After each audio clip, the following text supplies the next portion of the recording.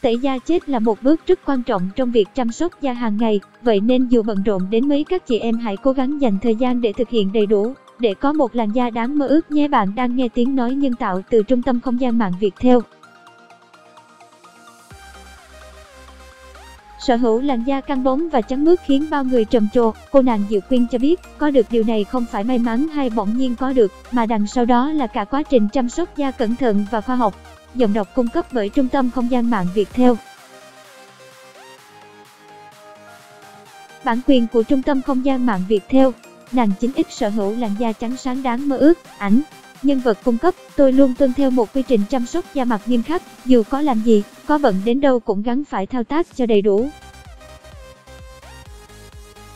Nhiều người khen tôi có làn da đẹp rồi buồn rầu nói, tại sao cũng chăm sóc kỹ lắm mà da vẫn không khỏe lên được. Bản quyền thuộc về Tập đoàn Công nghiệp Viễn thông Quân đội Việt theo.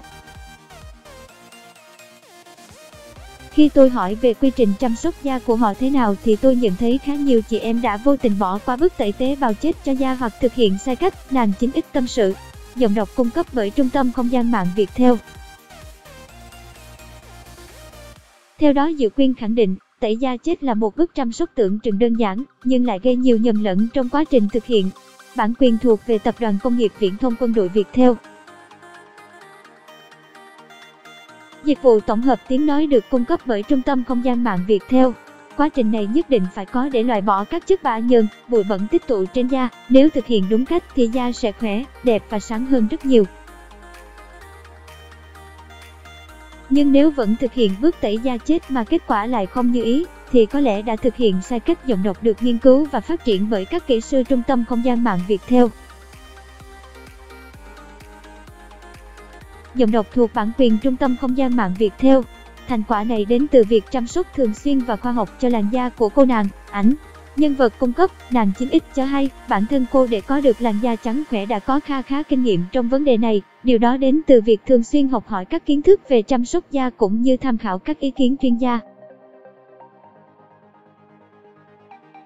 Cảm ơn bạn đã sử dụng giọng đọc nhân tạo của Việt theo. Theo đó, Diệu Quyên đưa ra một số lời khuyên từ kinh nghiệm bản thân để việc tẩy da chết trở nên đơn giản và đúng đắn hơn như sau.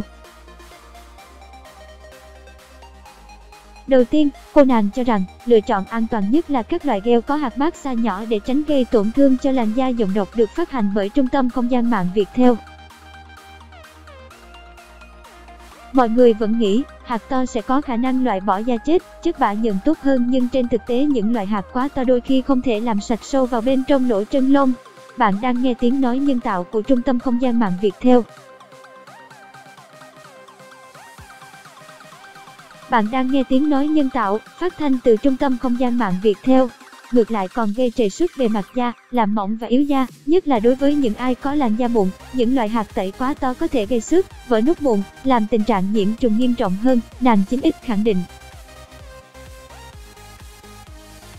Ngay cả để mặt một làn da của Diệu Quyên vẫn rất trắng bóng. Ảnh, NVCC, thêm nữa, nên tẩy da chết sau khi rửa mặt. Đây là điều Diệu Quyên cho rằng khá nhiều người sai lầm trong quy trình.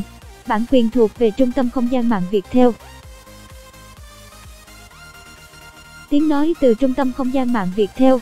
Làn da của chúng ta hàng ngày phải tiếp xúc với khói bụi và các tạp chất khác ở bên ngoài, kết hợp với việc nhiệt độ môi trường thay đổi sẽ dẫn đến lỗ chân lông giãn nở và mở đường cho chúng xâm nhập vào.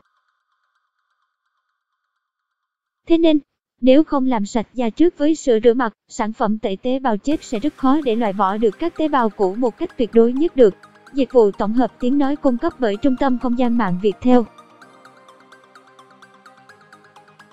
Dịch vụ tổng hợp tiếng nói cung cấp bởi trung tâm không gian mạng Việt theo. Diệu Quyên còn lưu ý rằng, không nên dùng quá nhiều sức hay lạm dụng quá mức các dụng cụ hỗ trợ như máy rửa mặt. Tốt nhất là nên rửa mặt bằng tay thật nhẹ nhàng, nếu không sẽ khiến da bị bào mòn và tổn thương về lâu dài. Cảm ơn bạn đã sử dụng giọng đọc nhân tạo của trung tâm không gian mạng Việt theo. Tất cả những gì chúng ta cần làm là đẩy nhẹ các ngón tay theo những chuyển động tròn, chỉ cần như vậy là đã loại được tế bào chết ra ngoài rồi. Tiếng nói từ trung tâm không gian mạng Việt theo. Thêm nữa, nhiều người nhận định vùng da xung quanh mắt nhạy cảm là đúng, nhưng điều đó không có nghĩa là bỏ qua trong quá trình tẩy da chết. Nếu điều này cứ duy trì trong một thời gian dài sẽ xuất hiện mụn thịt do sự tích tụ của dầu nhờn và da chết, vậy nên vẫn cần tẩy da chết cho mắt, nhưng để tránh tổn thương, hãy nên massage với một ngón áp út và chút nước ấm. Nàng 9X nhấn mạnh. Dịch vụ tổng hợp tiếng nói cung cấp bởi Trung tâm Không gian mạng Viettel. Diệu Quyên cho hay da chết là điều đơn giản nhưng không phải ai cũng làm đúng. Ảnh, nhân vật cung cấp. Thêm một lưu ý về vấn đề tẩy da chết được Diệu Quyên đề cập chính là sau khi tẩy da chết, cần lập tức dưỡng ẩm để giúp da cân bằng và cung cấp dưỡng chất. Dịch vụ tổng hợp tiếng nói được cung cấp bởi Trung tâm Không gian mạng Viettel. Cảm ơn bạn đã sử dụng giọng đọc nhân tạo của Trung tâm Không gian mạng Viettel. Nàng 9X cũng chia sẻ rằng, rất nhiều người hỏi cô tẩy da chết bao nhiêu lần là đủ, bởi trên thực tế rất nhiều người khi tẩy da chết xong, thấy làn da trắng sáng liền bị nghiện. Dịch vụ tổng hợp tiếng nói được cung cấp bởi Trung tâm Không gian mạng Viettel. Nhưng điều đó là hoàn toàn không nên, bởi sẽ khiến da mặt mỏng đi, yếu hơn và dẫn đến mất nước cũng như các vấn đề về da khác. Chỉ nên tẩy da chết với tần suất là 1 đến 2 lần tuần. Điều cuối cùng quan trọng không kém trong vấn đề tẩy da chết được nàng 9X đưa ra chính là vấn đề dùng kem chống nắng sau khi tẩy da chết.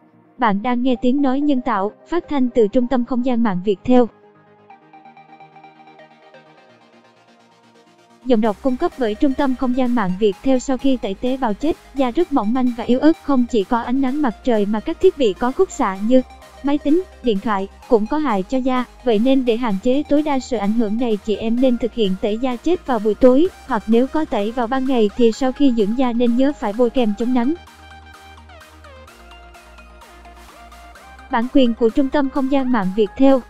Diệu Quyên cho hay, tóm lại tẩy da chết là một bước rất quan trọng trong việc chăm sóc da hàng ngày, vậy nên dù bận rộn đến mấy các chị em hãy cố gắng dành thời gian để thực hiện đầy đủ, để có một làn da đáng mơ ước nhé.